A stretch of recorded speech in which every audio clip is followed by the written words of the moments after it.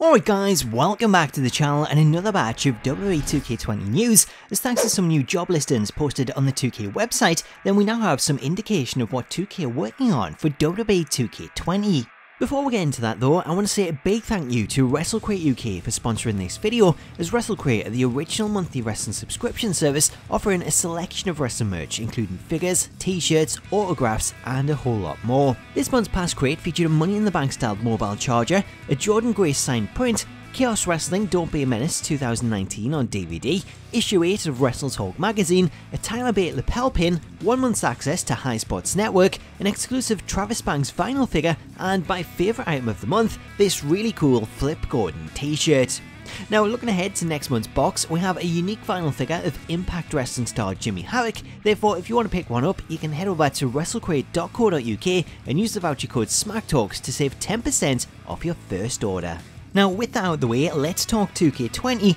as 2K Sports are currently listing 5 jobs on the company website, of which the descriptions for each reveal some of the things that they're working on. Now the first 2 jobs listed on the website are temporary positions for cloth specialists, with the responsibilities for the role noting that the applicant will be responsible for cloth and hair simulation setup, as well as troubleshooting for a diverse range of outfits and hairstyles, and contributing to the evolution of the art pipeline by developing diverse technical solutions. So the fact that 2K are looking to hire 2 people for this position indicates that cloth and hair simulation is something that they're working on this year, which is something that is badly needed, as not only do we have the same complaints that we have for years in regards to how the hair looks, but the way that the hair was coded in 2K19 led to so many problems in the creation suite, as using certain longer hairstyles meant that you couldn't wear certain items of clothing like jackets, as the hair would clash with it. Therefore the game would throw up this error message to stop you using them, severely limiting the choice of options that you had to choose from.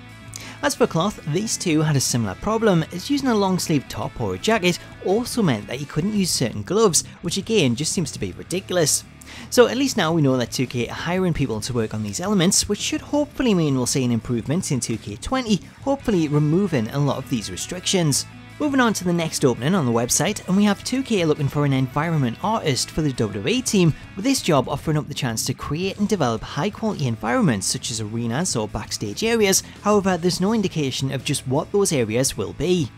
Interestingly though, and perhaps connected, the next job based at the same office sees 2K looking for a junior UI artist for WWE. However, it's more the introduction to this job that proves intriguing rather than the roles, as the introduction notes NBA 2K's switch to an open world setting in My Career mode, with 2K touting the praise that it received for the move and how it redefined the genre, potentially indicating that 2K could be looking to go in a similar direction with WWE and place My Career in a similar open world setting, which would definitely be interesting and kind of build on what we've seen in the past in the likes of Road to WrestleMania and the early My Career modes, where you could freely walk around the environment and talk to the people backstage.